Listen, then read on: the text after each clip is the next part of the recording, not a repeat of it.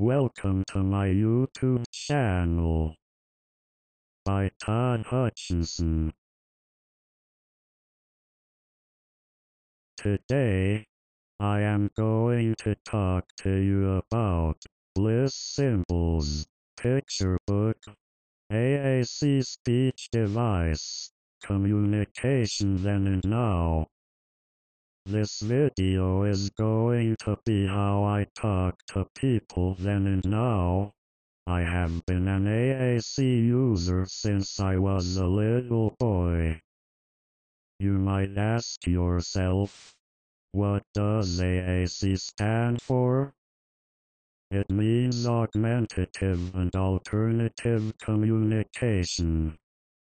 There are high-tech devices, low-tech devices, like voice output switches, and no technology strategies, like pictures and objects. Unfortunately, I only had access to no tech when I was a young child. But man, I wish I had access to the high-tech devices because it might have changed my life more. But instead, I started out with a Bliss Symbols board, a picture symbol system, that evolved into a picture communication book. And then finally I got my first high-technology speech-generating device, SGD, in 1986. My Bliss Symbols communication board was all I knew. I used this communication board from 4 years old until 18 years old. And man, it wasn't easy for me to communicate. First I used my finger, but my school didn't like that. They thought it would be better for me to use a head pointer because it was hard for them to see what I was pointing to. I didn't like it because I got a headache from it, and I just didn't like it. So, they made me a hand splint to help them see what symbol I was pointing to. I called it my sixth finger. I didn't like it because it was more work for me. Before they gave me a hand splint, they would paint my fingernail, and I didn't like that. The teachers thought using the hand splint was easy for me. They never asked me what I thought about it, but I also didn't say anything because I thought they knew what they were doing. So, I used it while my fingers were hard to open up but knew that I needed to change it. I'm not saying that they were wrong, but I knew they don't want to listen to my opinion because it was working. If I didn't use it, the teachers or therapists would ask me where my hand splint is. Ugh, I had to put it on. When I used the board, I would point to the symbol. My helping person would say the word and then I would continue. It was hard when I met new people. They didn't always know how to help or how to understand.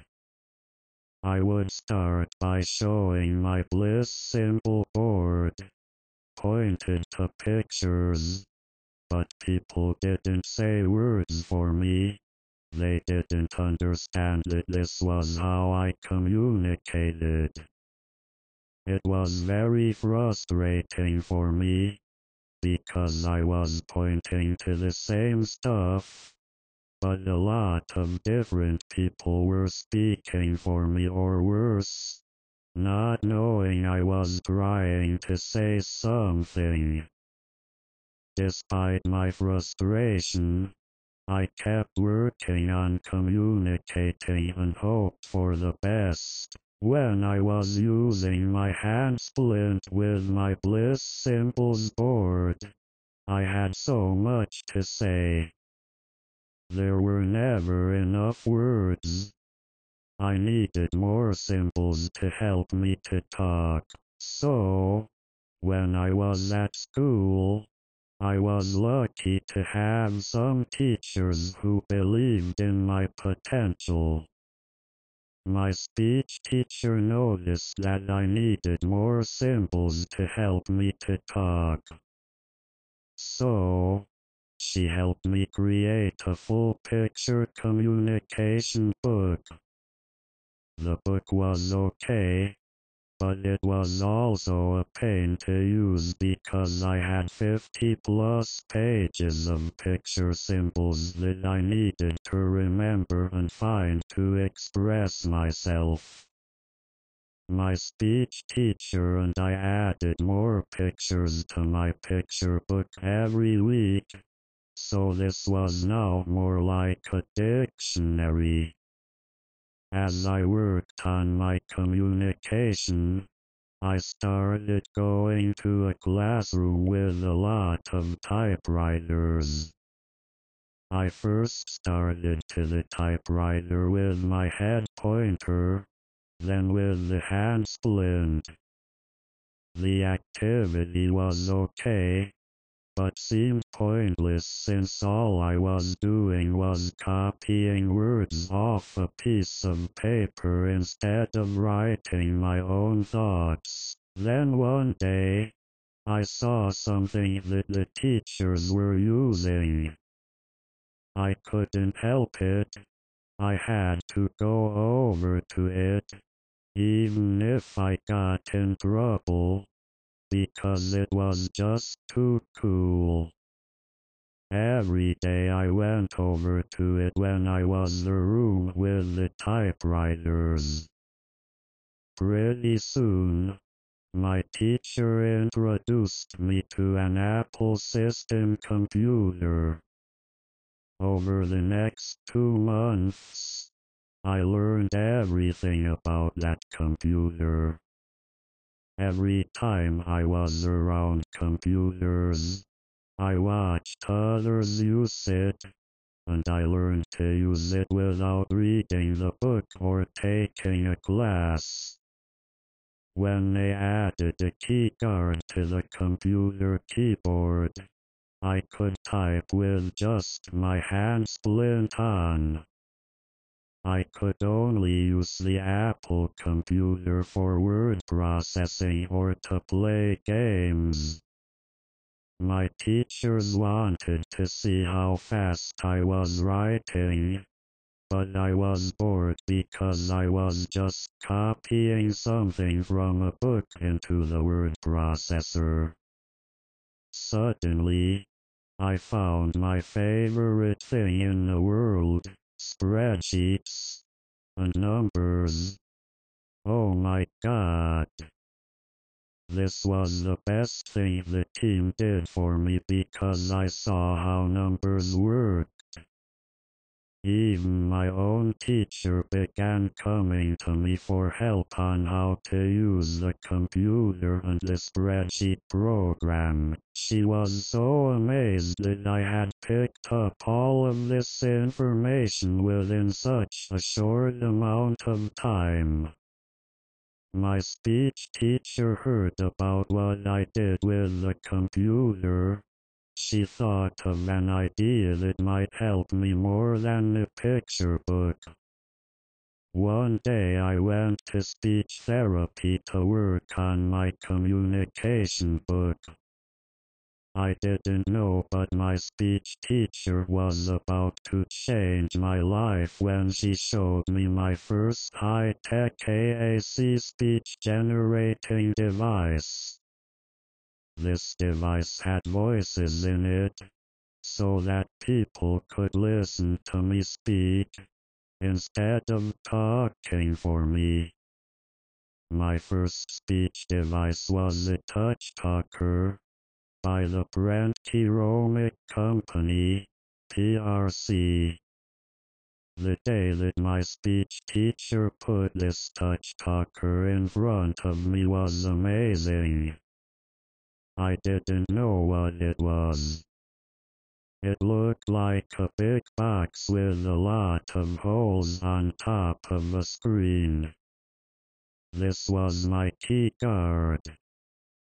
The box also had a lot of different pictures on the screen. With my hand splint on, I began exploring how to use it, and after a few weeks, I thought it was a joke, and that this device was not going to assist me. I was disappointed and frustrated. You see, unlike how we made my communication book, one picture on each page at a time, the touch talker was already programmed, and was not similar to anything that I had used before. I had trouble remembering the new language program because all of the pictures looked totally different and had different meanings to me. At one time, there were 144 pictures equating to almost 10,000 words on this touch talker. To resolve the issue, I needed to have the pictures that had the meanings that I had learned over the years. Remember, I started using bliss symbols at the age of 4. I am now 16. So, we cleared out the page sets from the device. We built a language system specifically for me using the bliss symbols and pictures from my communication book because I knew these meanings and already communicated effectively with them. Then we came up with pictures that I could associate with words and phrases, so that I would remember them when paired with a meaningful picture. When we started, the first picture I picked was a picture of an apple. This picture to me meant food, eat, hungry, and the color red. For this one picture, it meant 4 different things. The challenge was that I had a picture with the several meanings. I told my speech teacher that I would like to program like my communication book. I learned on my bliss symbol board that green colored icons equals verb, blue equals adjective, and orange equals nouns. Now, when I selected apple plus orange key, food is the word that appears in the message window. If I select apple plus blue key, hungry appears in the message window, and if I select apple plus green, eat appears in the message window. But we cannot forget about additional word forms like eats, eating, ate, eaten, and to eat. Now one picture must represent 8 words. But what do I do color red or the word apple? We continued to create word combinations with the symbols. As we added more pictures on the device, we added an end key because we did not want any key to mean itself. If I am using the apple picture, and I want to say the word apple, I push apple key plus end key equals apple. While programming, The first mistake we made was that we didn't put a space at the end of the word. So, in the message window the words were clustered together. If I wanted to say, I am hungry, the message would clutter together to be, I am hungry. Unfortunately, to fix this problem, we had to change each key. The process was a lot of work and took months to complete, but it was my unique system, and I am the only person who understands it. Remember that everyone is different and thinks differently. When the programming was completed, my AAC device was ready to go. I could not believe I was actually going to be able to talk without help. I was in awe, and my speech teacher started to cry. I was excited, because now I was going to have a voice, and people can now listen and hear me, but it was still very hard for me.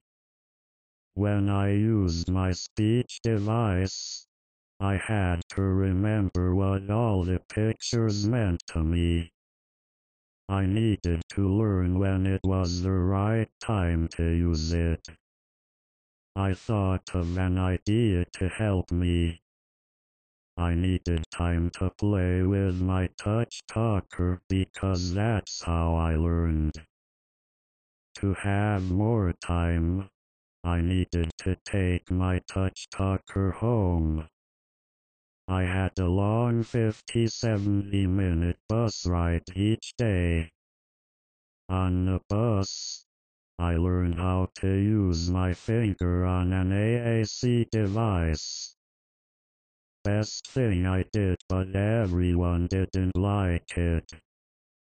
Why? Oh, and I learned sign language, made friends, and met nice girls. To have my speech device all the time was important. After a few months, our request was approved, and when I was on the school bus, I used my speech device to communicate. My bus driver thought it was cool.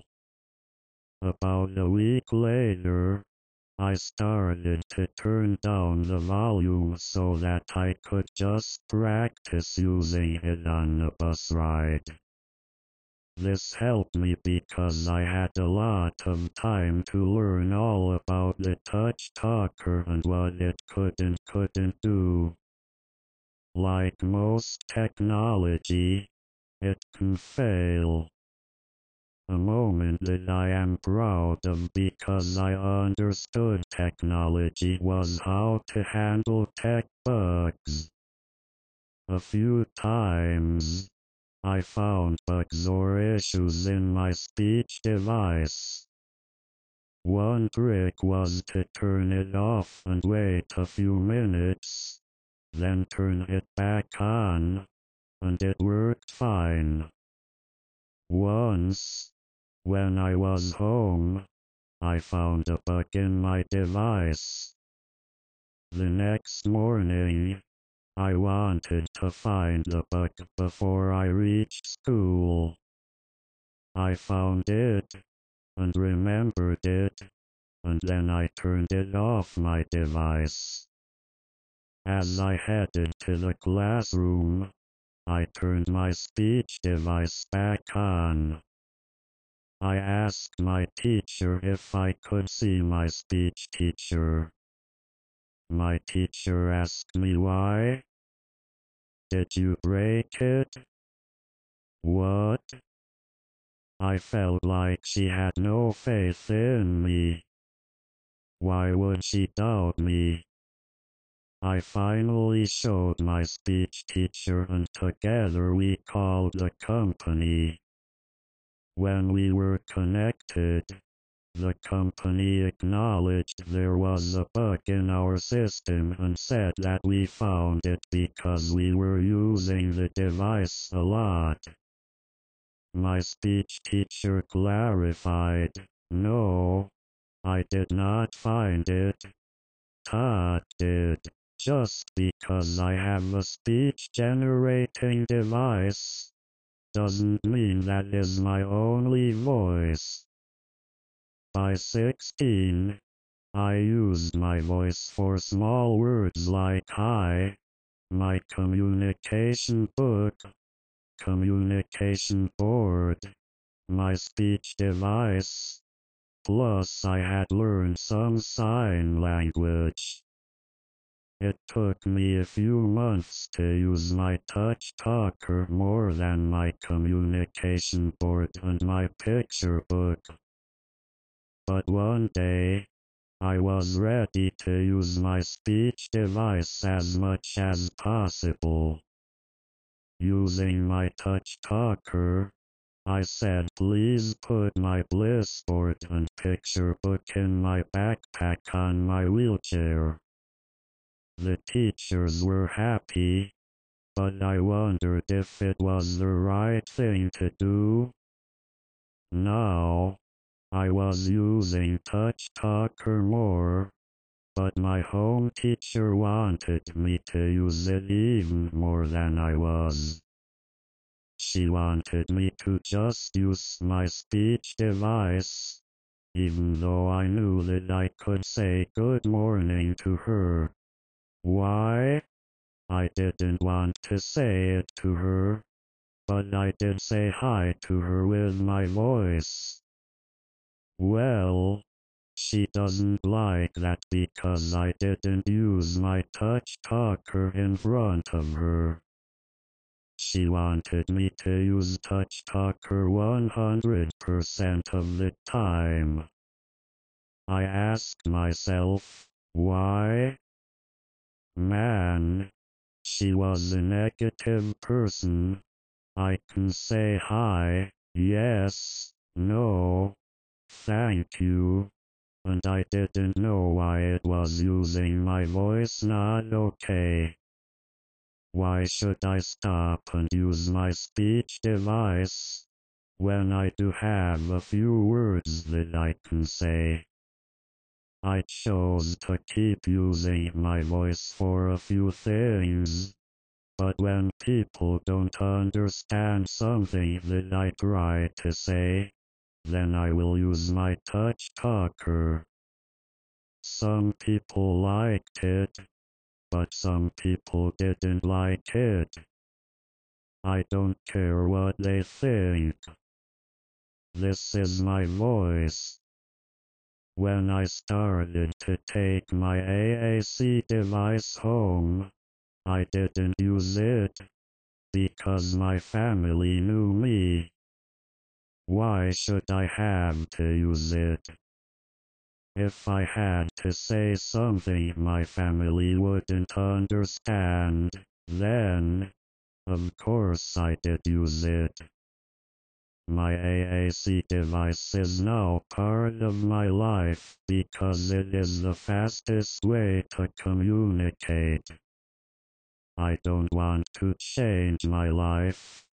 But what if I, instead of getting a speech device at 16, I started using one when I was like 8? I ask that question a lot. I love my AAC device, but I felt and still feel that people look at my AAC device, not me. That is why I keep using my voice to say thank you, yes, no, and I don't know, because it is not words that I need people to listen to. It has everything to do with seeing and communicating with me.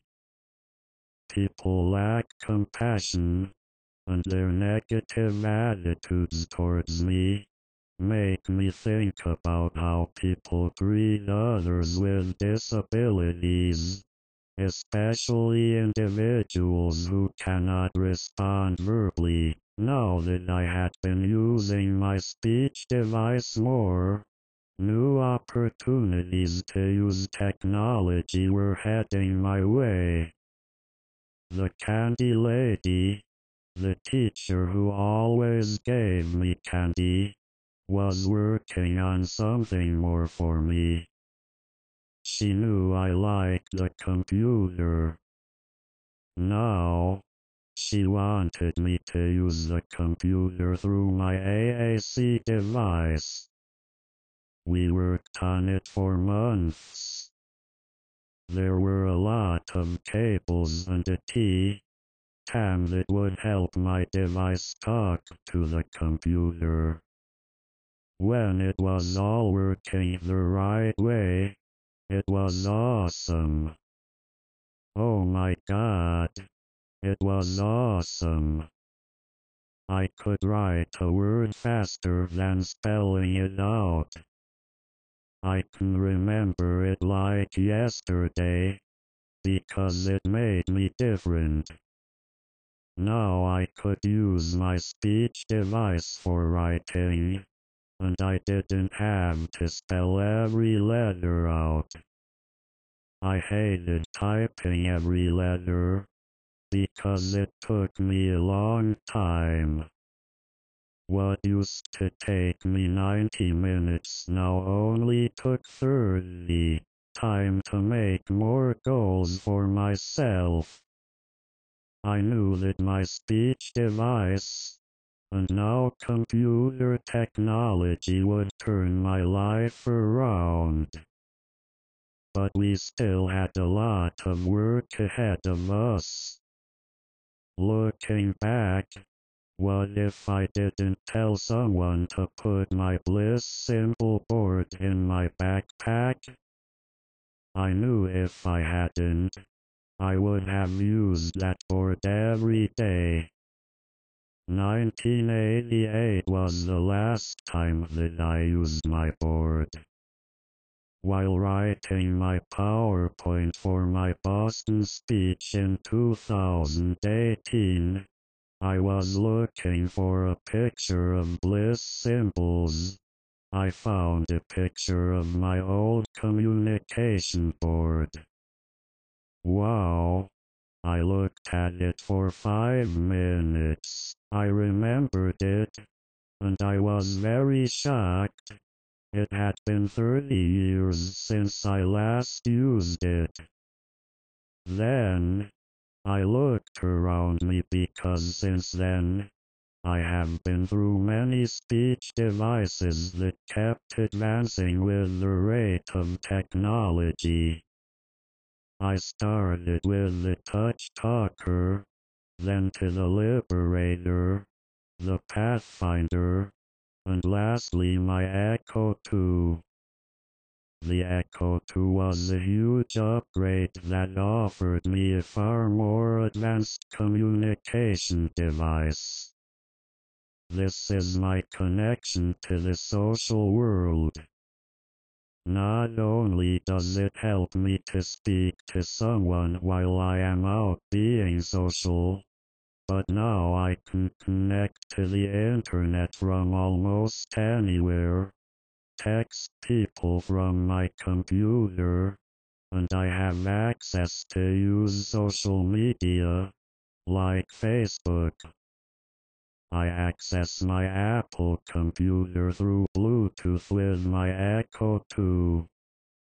I use my huge flat-screen TV to project from my computer, which gives me access to communicate via email, use the web, and communicate with anyone while at home. Each speech device that I have purchased, or that I have had, has helped me get everything that I need. Now, I can talk to people, use a computer, make schedules, and I create and manage my budget, and write my speeches for events. Thanks to technology, I have more access to do things that I want to do. A few years ago, I asked my mom for an Amazon Echo with Alexa for Christmas. She said to me, "I can't talk." I said I can't, but my speech device can, so she bought it for me for Christmas. My Alexa has really opened up doors for me, but not literally yet. Maybe one day. By using my speech device, I can tell Alexa to turn on the lights, play music, tell jokes, adjust my thermostat, and much more. I wished I had this technology in the speech device when I was 8 years old because it might have changed my life sooner. I would have used my speech device more. It is a tool for me to use.